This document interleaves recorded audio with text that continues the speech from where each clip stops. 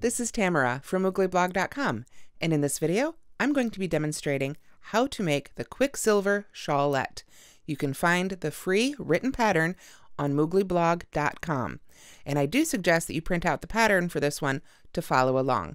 If needed, look in the description of this video for the link. Now let's go ahead and begin.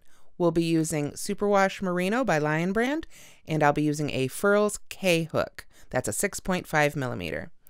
If I move these out of the way, you can see at least some of the Quicksilver Shawlette here, and here it is being worn. As you can see, it's made up right here in a lovely gray and white, but of course you can choose any two colors you like. Let's demonstrate how it gets started. To begin row 1, we're going to start by making a slip knot, just as we normally would for most patterns, like so. And then we chain 2, 1 and 2. And we'll be working back into that first chain we made to start our pattern here. We're going to make 2 double crochets in that first chain we made, aka the last chain of our row of chains, which was a pretty short row, admittedly. So, little fiddly here at the beginning. Get those first 2 double crochets made, like so. There we go. And that's it for row 1. Easy peasy. Let's go to row 2. I like to start this pattern, each row, with a chainless starting double crochet. If you don't like the chainless starting double crochet, you can substitute a chain 3 instead. But I'm going to go and demonstrate it with the chainless starting double crochet because I just think it gives a nicer finished edge. So to do that, I'm going to pull up my loop, put my finger on top of the loop, wind the loop around my hook, and go into that first stitch. Yarn over, pull up my loop, yarn over, pull through 2. That kind of second one was more behind than through, but yarn over and then pull through those last 2 loops. And that's my chainless starting double crochet. If you need to see that again, if you'd like to see that in more detail, there is a separate video tutorial for that on the Moogly blog channel. So once I've got that made, then I chain 1 and simply double crochet in that second stitch, the last one there. And that's it for row 2. Like so. Then it's time for row 3. So of course we turn again. And row 3, again, like I said, I like to start every row with that chainless starting double crochet. So I'll make one of those right in that very first stitch, like so. And then I will double crochet in that same stitch right there. So right back in that same stitch again, like so. Then I am going to chain 1, and then I will double crochet in the last stitch, not in the chain space, but in that last stitch, and that can be a little fiddly. So you can turn your work over a little bit here, find the top of that chainless starting double crochet.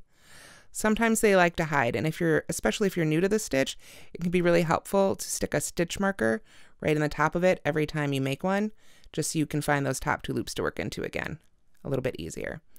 So that is row 3. And as you can tell right now, it really doesn't look like much. The first 6 rows we're going to make here are basically setup rows for the rest of the pattern. So don't get too upset if this looks a little wobbly and weird right now.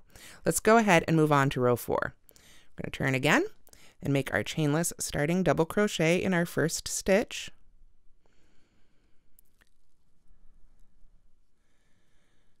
Like so. And then we work 2 more double crochets in the same stitch. So there's 1 and 2. So we've got 3 double crochets essentially worked into that first stitch right there, if we include that chainless starting double crochet, which for a stitch count we would. Then we're going to chain 1, skip the next double crochet, and work a double crochet in that last one right there. So yarn over, find that last double crochet, which is actually our chainless starting, or at the top of your chain 3 if that's what you've started with, and make your last double crochet there. And that's row 4. And this is where it really starts to come together, although you probably won't see it yet in terms of repeating stitch patterns. So let's start row 5. We turn And to begin row 5, we'll start with our chainless starting double crochet in that first stitch, like so. Then we will work a double crochet in the same stitch. Then we chain 1, skip the next double crochet, work a double crochet in the next one. So that's the center of those 3, that group of 3 right there, like so. Then we chain 1 and work a double crochet in the very last double crochet, that one right there. And that is the end of row 5. And just to be sure, you can check your stitch count now. You should have 6 stitches including the chains. So we've got 1, 2, 3, 4, 5, and 6. So those are our 6 stitches across. Let's do that again without my hand in the way. 1, 2, 3, that's the chain, 4, 5, another chain, and 6. So we should have 6 stitches at the end of row 5. So we'll go ahead and begin row 6. So let's begin row 6. We'll start, of course, by turning to go the right direction and work our chainless starting double crochet right in that very first stitch, like so. From there, we chain 1, like there, and then we're going to work 3 double crochets in the next double crochet. So this is one of those double crochets. It's out there on its own. So we'll work 3 double crochets right in there, and I'm pointing that out to help so you can start seeing how the stitch pattern comes together as we go here. So we work 3 double crochets into this one. As I said, there we go. There's our 3. Then we're going to chain 1 again and work a double crochet in the very last stitch, that one right there. Want to make sure to go into the stitch, not the chain 1 space, because then we'd be losing a little bit of our width and get a little wobbly. So that is the end of row 6, and we should have 7 stitches including the chains. So we've got 1, 2, 3, 4, 5, 6, and 7 with that last one we just made. Now, like I said, these first 6 rows are just the setup rows. It looks a little bit wobbly, but you're starting to see the shape. You can see this side here on my left is nice and, or on my right if you're watching the left-handed version, that this side here is nice and straight, and on the other side we're starting to get our angle, like so. And we've started to establish our shape, and we've just barely started to establish our stitch pattern.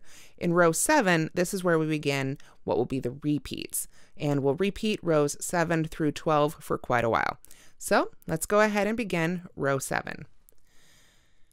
I'm going to turn to come back the other way, of course. This is worked in rows. Pull up my loop nice and high for another chainless starting double crochet, or chain 3 if you prefer. Go right into that first stitch there, like so, and then we're going to double crochet in the same stitch. There we have it. You can kind of think of this as half of a group of 3. Now you can't break 3 in half, so the best we can do is have 2. We've got the center one almost of a group of 3, and what would be the other one of a group of 3. And I point this out because if you'll notice along our straight side, each row that we begin working this way will start with a chainless starting double crochet or chain 3 and a double crochet in the same stitch. When we come back the other direction, we'll end with just 1 double crochet. So that's just something to keep in mind as you work too, to help you memorize the row repeats. So back to row 7, we've got our first 2 double crochets in the first stitch there. Then we'll chain 1. Then we're going to skip the next double crochet and work a double crochet in the center. So that's right in the center of our group of 3. Then we just have 1 double crochet, like so. Then we chain 1 again, and we come over here to this last one, all the way over here, and there we're going to work 3 double crochets. Now, when we make our future repeats of this row, we'll have to, of course, have a lot more stitches to work into.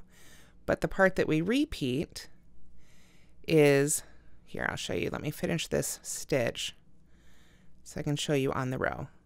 The repeat would be the chain 1, double crochet in the center of a group of 3, chain 1, 3 double crochets in the next only double crochet, the one that's out there by itself, sort of like this one. And that's, you can see it's starting to come together. We've got 1 double crochet with a chain 1, 3 double crochets, then there'd be another chain 1, and then 1 double crochet, and then another 3, after another chain 1 on across. So we're starting to establish our pattern here. So that's row 7. We're going to end with 3 double crochets in that last stitch every time. To begin row 8, we're going to pull up our loop and turn here, like so. Work a chainless starting double crochet right in that first stitch.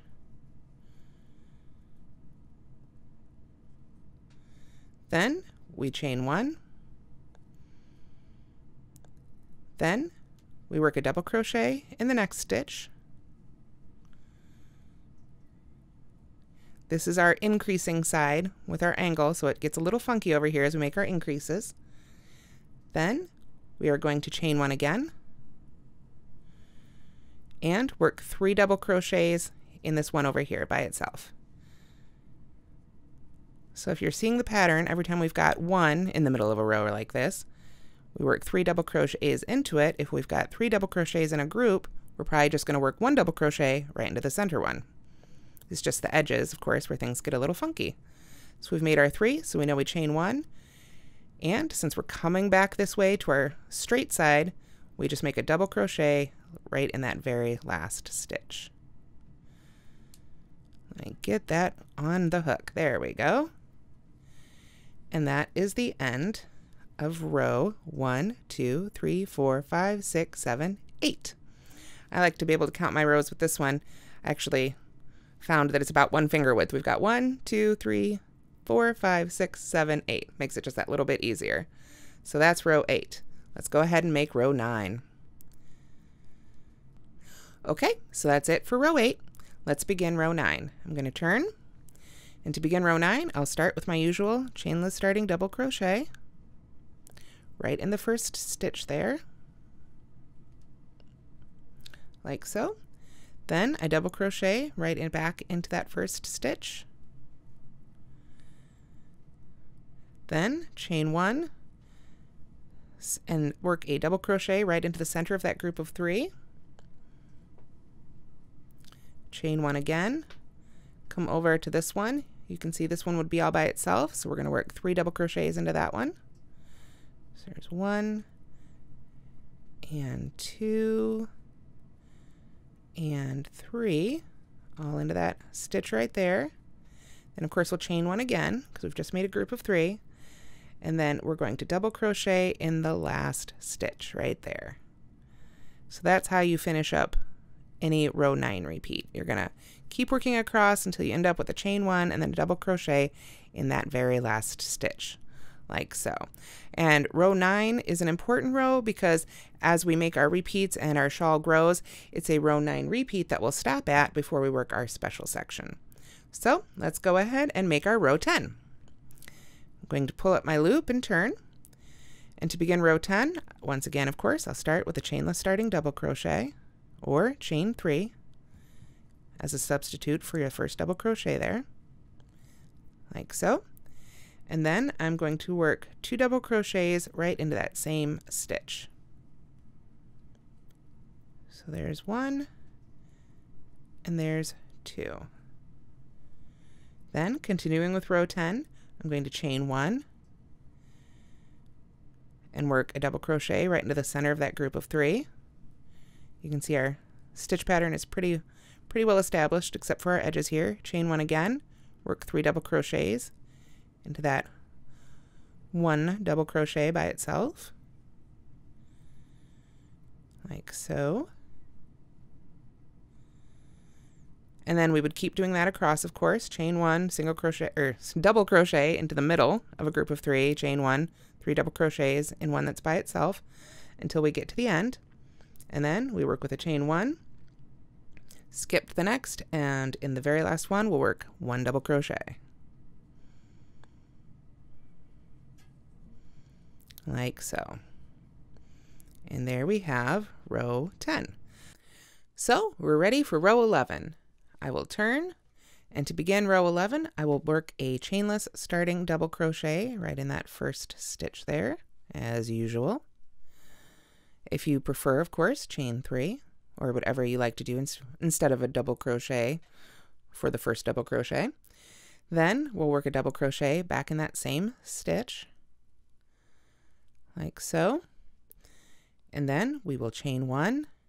And if we look at our previous row here, we come to a group of 3, so we know it's a double crochet right in that center one, like so. Then chain 1 again. Then we come to a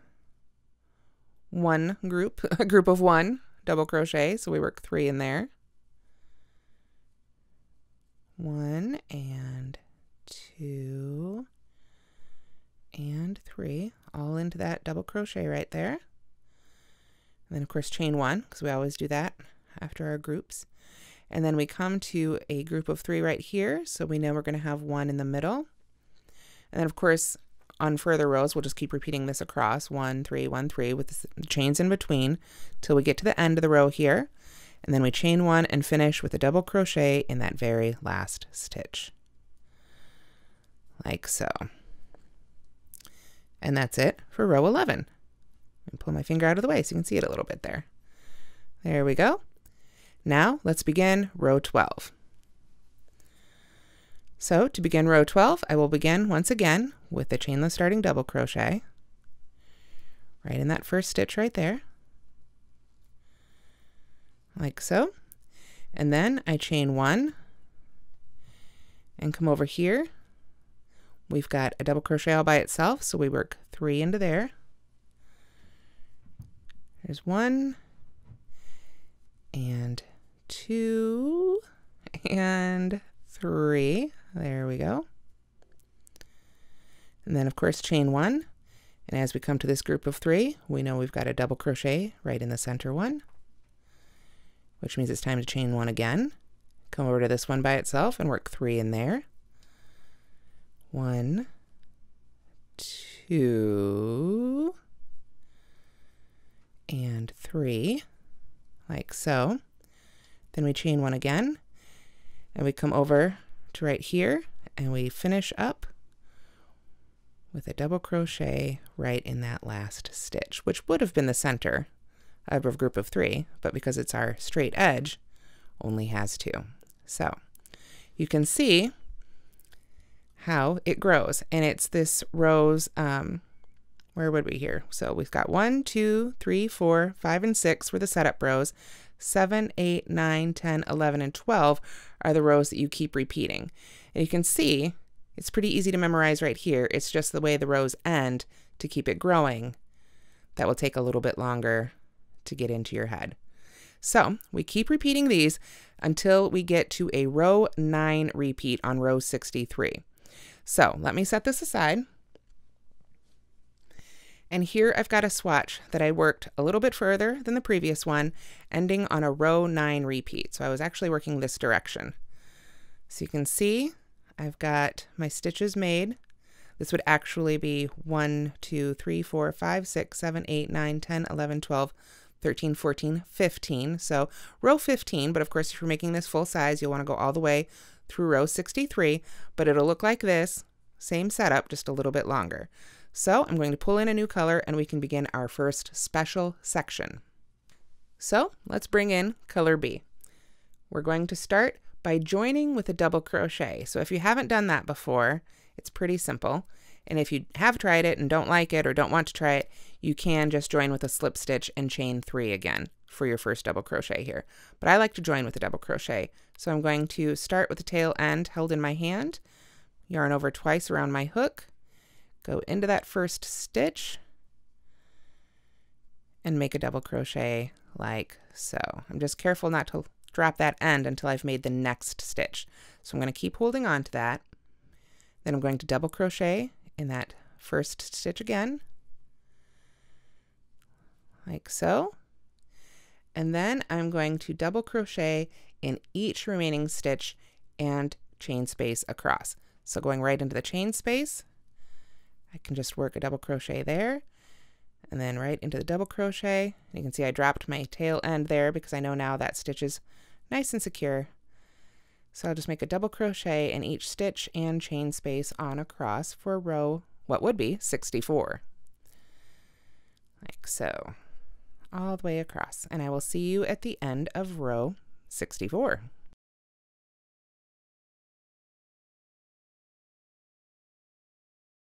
So that's the end of row 64. So let's begin row 65.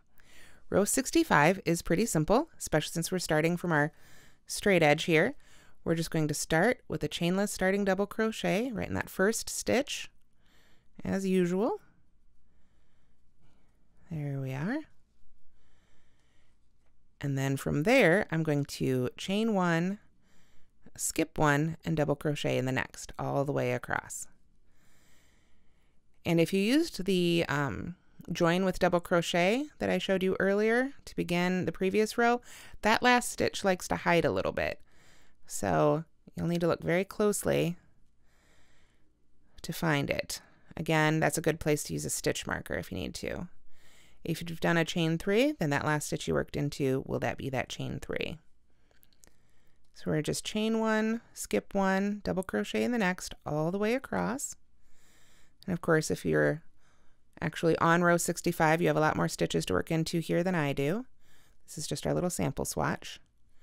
And then that's what I'm talking about. It looks like that last stitch that stitch right there is the last one. There's actually, that's the top of this stitch, the second to last. So for the top of this one, we need to come down here and make sure that we get this next stitch, which can be a little bit fiddly. Whoops. Let me try that again. There we are.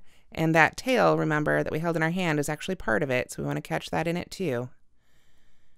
There we are. And make that last double crochet right there. So that's our repeat across, but to finish this row off, we do have to work one more extra double crochet in that last stitch. So 2 in the last stitch so we can continue increasing across by 1 stitch every row, and that is it for row 65.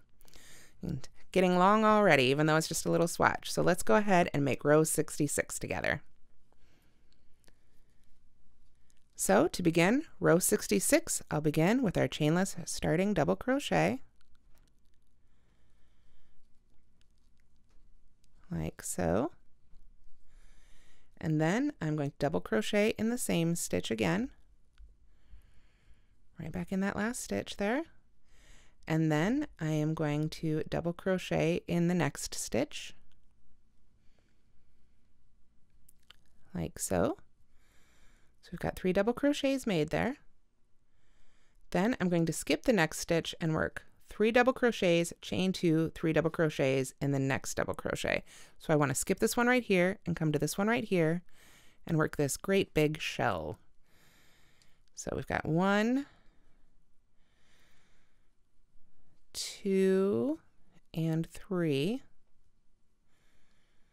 like so, worked into that stitch. Then we chain 2, 1, 2, and come right back to that stitch for 3 more double crochets.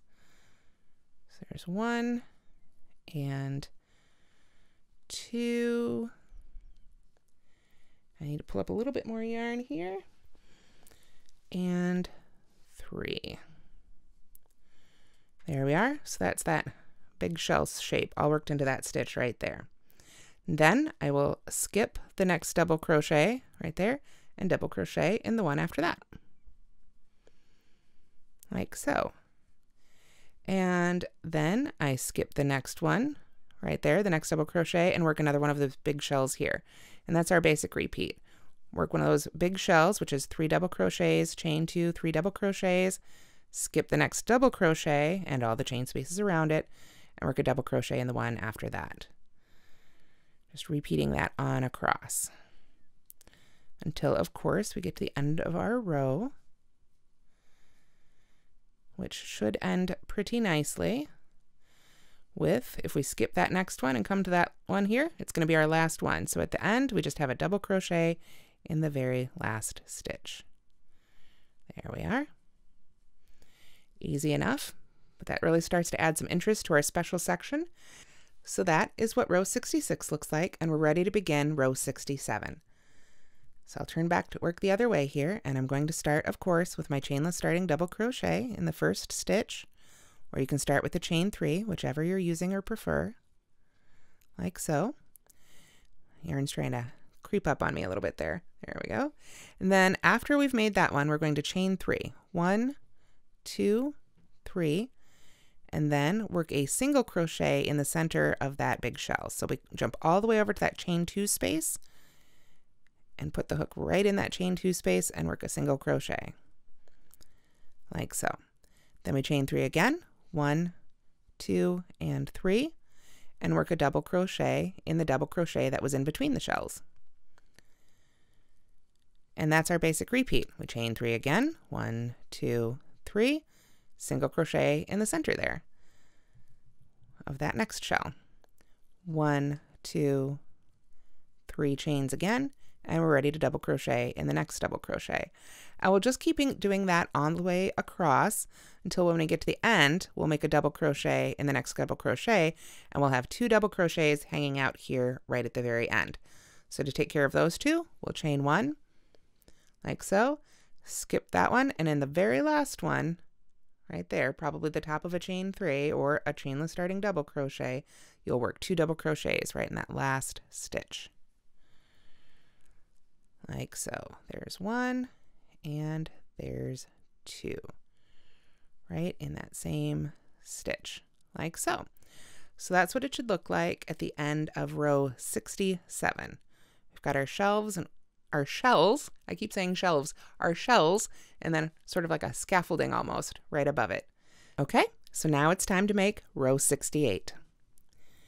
I will begin row 68 with a chainless starting double crochet, of course. So we go right in there, or you can chain 3, in which case you've got me beat on time. There we go. Then we double crochet right back in that same stitch. So we've got 2 stitches worked into the first stitch there. Then we double crochet in the next stitch, like so. Then we chain 1 and double crochet in the next double crochet right there. After that, we chain 1 again, double crochet in the next chain 3 space, so that's that chain 3 space right here. And just anywhere in it, you're just going right into the space, so I just usually kind of aim for the middle. Then we chain 1 and double crochet in the next stitch, which would be that single crochet right there. And then we just continue that across. Chain 1, double crochet in the next chain 3 space, chain 1, double crochet in the next stitch. That is our basic repeat for row 68. And yes, those do shift within the chain 3, the ones in the chain 3, so just try and make them land in the middle there. It's okay if you don't quite line it up when you make it. You can literally just pull it over in blocking when you get to the blocking stage. So we are on our last chain 3 space here.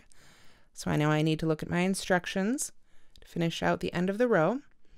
So when we get to the very end, we just double crochet in that very last stitch. Easy peasy. This too is one of the easier ones. There we go. And that is the end of row 68. So you can see that one sort of mirrors in looks the one we did right there. So we must be coming to the end of our special section. We're going to cap it off with a row that mimics this row right here. So you probably can guess what we're going to do now for row 69. So to begin row 69, I will begin with a chainless starting double crochet in the first stitch, like so. There we go. And then I'm going to double crochet in the chain space right there, and then double crochet in the next stitch, and just keep doing that right on across until only 2 stitches remain. So this is an easy one. We just double crochet in each chain space, so right there, and then a double crochet in each stitch, chain space, stitch, all the way until we get to just 2 stitches remaining. So I will see you at the end of row 69.